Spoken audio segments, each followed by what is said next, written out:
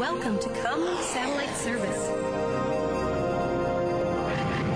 You have selected Faster Than Light News Feed for Monday, 26 June, 2145. There's more trouble for the multi-combine crew of the Nautilus. Just when the controversy over the leadership of Captain Mike McDonald, a clone, seemed to have died down, a private holovid message between Nautilus Scientific Chief Dr. Pablo Blaine and HC President Jorge Diaz has been decoded and posted in the VRNet. President Diaz, I don't like taking orders from someone who isn't even human.